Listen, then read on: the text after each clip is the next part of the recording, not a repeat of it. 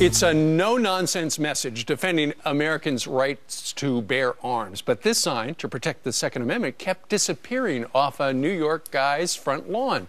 So he set up a camera to catch whoever was knocking it down and taking it away. And as it turns out, the culprit was a local police officer.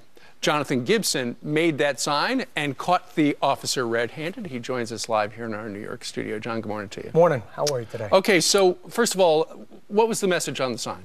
The message was protect the Second Amendment. Okay, and you put that sign up, and then it disappeared. And you put up another, it disappeared. You put up a third, it disappeared. On the fourth one, what did you do? Fourth one, my wife informed me middle of the day that the fourth sign went missing. So when I got home from work, I grabbed the trail camera that was set up, pulled out the SD card, and put it on the computer, looked at the pictures, and saw that it was a local police officer. And when you thought it was a police officer, you thought, what? I was beyond disappointed. You know, I was expecting to catch a neighborhood person who maybe didn't like my message supporting the Second Amendment, and I was prepared to call the police and file a complaint because I would expect the police to be there to protect our rights, and I was terribly disappointed to find out that it was a police officer stomping on my rights. What does the town say? What do the police say? Well, the town is saying that the sign was on public property, which, because of a town ordinance, they say there's a right-of-way for the first 15 feet from the edge of the road. And how far was it from the edge of the road? Probably somewhere around 4 feet. All right. It's my contention that this is my property that I pay taxes on. I have a survey of my property that shows it's within my boundaries.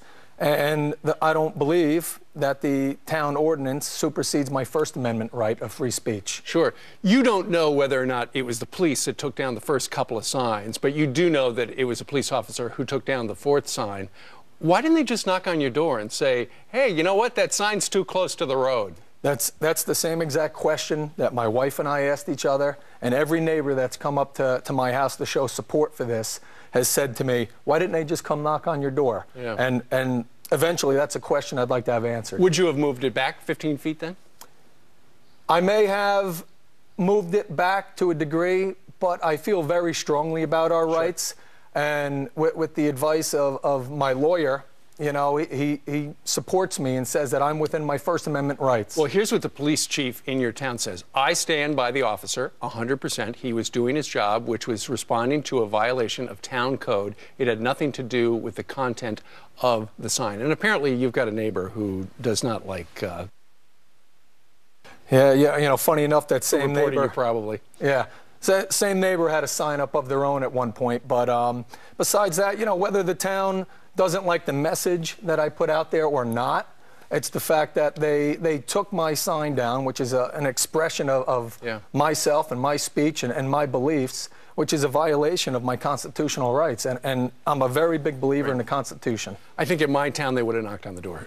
John Gibson, keep us posted on what happens next. Absolutely. Thank you, Brian. You're going to put up another sign? Absolutely. All right. Very good. All right.